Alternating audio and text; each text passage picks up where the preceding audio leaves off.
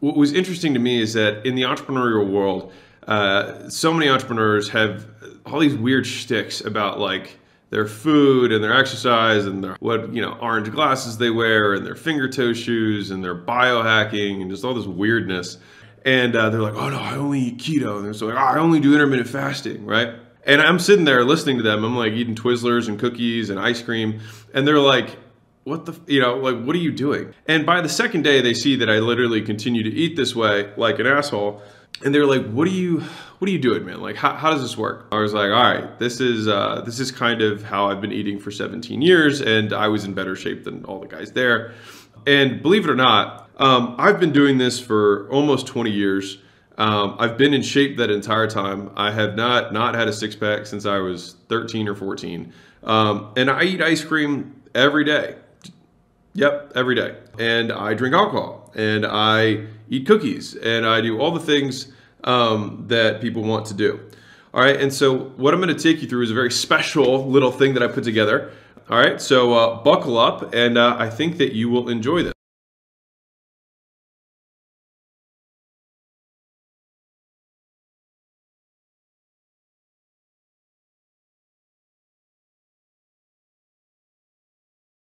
The first thing that everybody has to understand is what body type you are and what body type you'd like to become, right? And so I kind of put this on a little matrix of high fat, low muscle, high muscle. You could be, high fat, low muscle, and you would have a very feminine figure, right? You could have low muscle, low fat, and be skin and bones. You could be high fat, high muscle, and just be big. You could be low fat, and high muscle, which is what a bodybuilder is. Once you figure out where you are, let's say you're skinny and you want to get big, right? Then you would have a line that you can pretty much draw directionally to the place that you want to go. So if you're going up that way, that means you need to increase your number of calories and you need to increase your volume. Here's the thing that got them all tripped up. Hey guys, do you guys want to know why all your diets are the same? There's three main macronutrients, right? You got protein, carbs, and fat. If you're eating a normal balanced meal, that's what something like this would look like. What happens is whenever you do a diet, right? So let's say you do keto. All you're doing is you're going to be removing this orange thing. You basically eliminate your carbs. And so you eat 1/3 fewer calories. Makes sense. If you have a low fat diet, you're eliminating your fat, which is this yellow guy, right? And again, you're eating 1/3 fewer calories. If you did a portion control diet, you would eat equal amounts of the same three things, but just less of them overall. And so you would, you guessed it, eat fewer calories. And if you did intermittent fasting, you would go from eating 3 meals a day to eating 2 meals a day. And guess what? You would be eating fewer calories, right? Is that you're eliminating calories. That is what is going on in every diet that you possibly do. All right. And so all these guys get all like, oh no, I do really well with low carb. I do really well with high fat, low, whatever. It doesn't matter. Like it's all horseshit. It's just calories. It's all that matters. Okay. And so this was driving me nuts, which is why I started making this little put together for you guys. Here's the fun one for you. And you had a diet that didn't work for you. Here's why. Let's say you did keto. If you did keto the right way, it would look like this, right? You would cut out your carbs. Now, this is what a lot of people who said, keto didn't work for me. It's like because you started drinking butter, right? You started eating ribeyes for breakfast every day. That ended up actually netting you more calories than you would need, right? And that's why it didn't work for you. So what I will tell you now is what actually has to happen in order for it to work in reality, okay? So these are the only 3 things that 99% of people need to know in order to figure out what they want to, how they want to eat, how they want to look. You just got to know 1, how many calories you need to eat, 2, how many grams of protein you need to eat, and 3, how much volume you need to do. I'm not going to talk about number 3 today. I'm just going to talk about 1 and 2 because that's what 99% of you need to even think about anyways. Here's the simplest way to figure out number 1. Now there's a million little formulas that you can use here. The basic one is your body weight times your goal. Very simple. So if you're a 200-pound guy, right, and you wanted to maintain, then you'll probably be eating between 2,600 and 3,000 calories. So 200 times 15 would be equal 3,000 calories, right? That's if you wanted to maintain on the high side, right? Now, let's say you wanted to lose weight, and let's say you wanted to go a little bit more extreme, then it would be 200 times 10, which would be 2,000 calories. The thing is step 1 is you determine how many calories you're supposed to eat based on your goal. We go to step 2. You got to figure out how much protein to eat. Your body weight times 1 in grams is about what you need to have for protein per day. Very simple, all right? So if we're 200 pounds, then you need 200 grams of protein.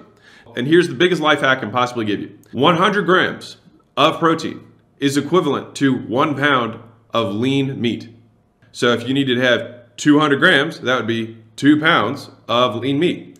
And so for me, the world's simplest, diet of all time is that I eat 2 pounds of meat a day. All right, and be like, that's crazy. It's not really. You get used to it, right? And you just stop eating the crap that you probably eat right now. So 2 pounds of meat can be 2 pounds of shrimp. It can be 2 pounds of tilapia.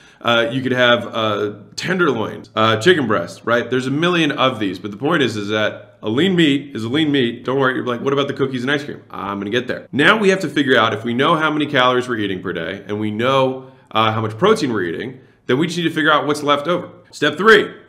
We're going to calculate our calories from our protein, all right? So roughly, but when you eat a source of protein like a chicken breast, there's also some fat in it, right? Even when it's super lean, there's still some fat. And so what we do, or what I do, my back of napkin secret super method, is you just multiply it by 5. So if I'm going to have my 200 grams of protein times 5, it means I'm going to eat about 1,000 calories. They're going to come from my protein sources. Now what I'm going to do is I'm going to take my step 4, my 2,200 calories, subtract my 1,000 calories of protein, and I've got 1,200 calories of whatever the hell I want. Every day. Here's the secret to having the body you want for the rest of your life, eating cookies every day. Here's the key. You eat the 1,200 calories of whatever the hell you want. But the key point is that the cornerstone of the diet is that you get enough protein in. So you get your protein in first, and then you fill up to the lid and whatever else you want. You can eat them, you can be like, I can have 5 meals a day, you can have 3 meals a day, you could have 1 meal a day. It doesn't matter, all right? Crazy, I know. The reason this is so cool is that you can't fall off, right? There's no like diet, like you can eat whatever the hell you want.